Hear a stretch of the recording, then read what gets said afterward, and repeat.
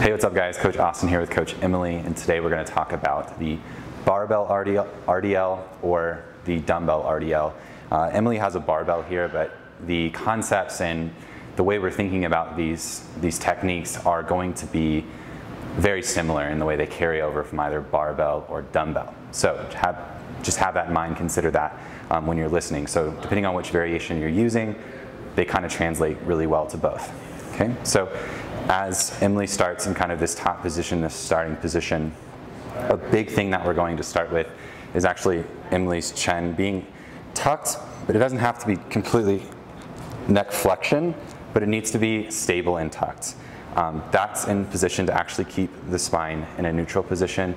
So if you can see people look up as they're going down, that's a very common thing, is as you go down to look up, and what that's going to do is actually, I'll do it because Emily has the bar. So as we look up, it's actually going to start to hyperextend my lower back and put a lot of that tension more on my spine and lower back instead of my hamstrings and glutes, which is the objective of the exercise.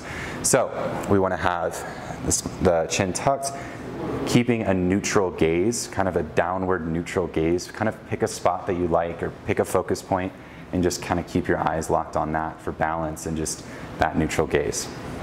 So once our chin is in, our head's in a good position, nice neutral spine, Emily's going to be thinking about, as she starts to go down, she's going to think about actually stabilizing her upper back here. Okay? And as she allows that bar just to kind of naturally travel. And so Emily naturally wanted to, it's very common to naturally want to press this bar into your legs, okay? But we're just going to allow this bar to naturally hang as it would.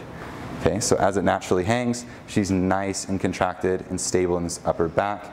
Okay, and as she comes back up, she's actually going to think about driving those hamstrings down through her heels and back up to that hip extension point. So as we go back down here, thinking about driving these hips back. Okay, and as soon as you hit full hip flexion here, okay, any more range of motion, and it would have to come from Emily's spine. Okay, so this isn't a destination exercise. This is an exercise that we have to use, and we're at mercy of the range of motion. You can go ahead and come to the top. We're at the mercy of the range of motion of our hamstrings that day. So if your hamstrings are super tight, you may not get as much range of motion.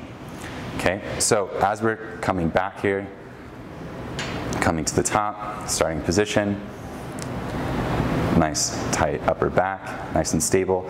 And the first thing Emily's thinking about is actually driving those hips back. She's thinking about keeping those abs nice and compressed. As soon as she hits that range of motion, she's going to actually think about driving down that hamstring through those heels all the way back up to the top. If we want to make this a little bit more, add a little bit of glutes, at the very bottom, you can actually think about, so if Emily comes all the way down, again, at the hip, think about contracting slightly at the glutes first, and then driving through your heels again. Okay, so good, the good integration between that hamstring and glute in this exercise.